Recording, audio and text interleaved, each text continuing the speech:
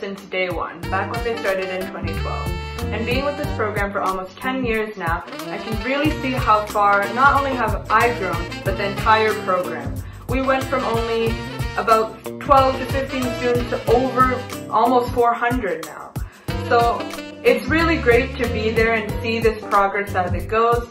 I was there ever since I was 10 years old, and it's really good to see even in myself how my leadership and my public speaking skills have really improved. Hi, my name is Tulasi Arulanandam and I am a fourth-year student at the University of Waterloo.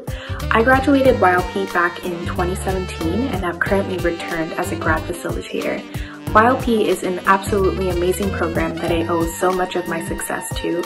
It really gave me such a strong foundation to learn the skills of public speaking as well as just be a leader in my community, and as a result, I'm really grateful for the organization and the ability to come back and volunteer my time.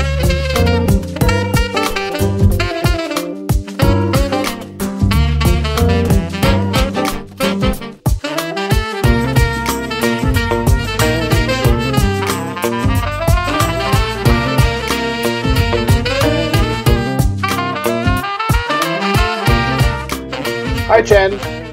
Hi, Kumar. Hey, Chen, what great testimonials from two young leaders. It shows our past, our path to and of this successful journey. And it's entirely made by a volunteer community. It certainly is a great journey. After 9.5 years, I feel so proud to be part of this organization. We have turned our initial ideas and thoughts into great success stories. That's very true, but not without the support and encouragements of parents, volunteer facilitators, sponsors, and a young and enterprising community. Indeed, we have come a long way with their support. While YLP is our core program, we have gotten into innovation and branched out into many other successful initiatives, such as Y Docs, Y Robotics, Y Finance, Y Roots, Y Jobs, Y Pruners, which we even took it all the way to Klinochi. That's amazing when you mention Klinochi. Yeah, we have crossed the pond and taken our programs to Sri Lanka, which is an amazing, it was a challenge, but we made it into an opportunity. But Chen, you mentioned many Ys, which are our program names. But have you ever wondered why? Kumar, that question never popped into my mind.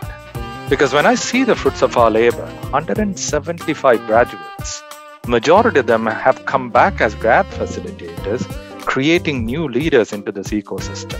Thousands of students, hundreds of volunteer facilitators, are great administrators, and 20,000 plus hours of volunteer hours we have put into this vibrant community. The question of why never pops. The only question was, why did we not do this when I was 13? Well, yeah, when I was 13 was a long time ago, so I'm not going to get into that.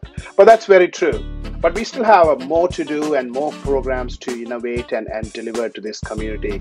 And there's more to come. There's more in our pipeline. That's great to know, Kumar. How about we start recognizing our true heroes? Great. They are heroes. They are more than heroes. They are superheroes. So let's do it.